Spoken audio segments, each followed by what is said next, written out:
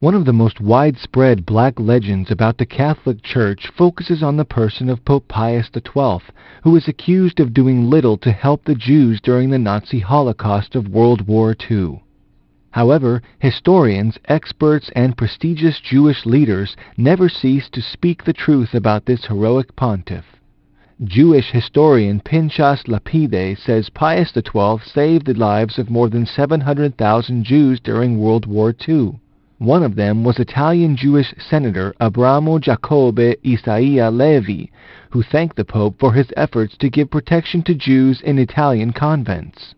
In 2007, the Catholic Anti-Defamation League of Italy said that those who accuse Pius XII of indifference ignore the vast documentation and numerous testimonies that members of the Jewish community and the Israeli government have offered regarding the late pontiff since 1944.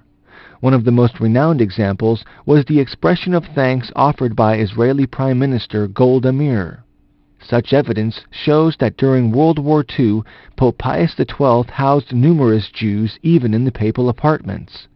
Records show that some 50 Jewish babies born at the time were given the name Eugenio or Pius in appreciation for his help. In marking the 50th anniversary of his death, a number of academic events have been held about the legacy of Pope Pius XII.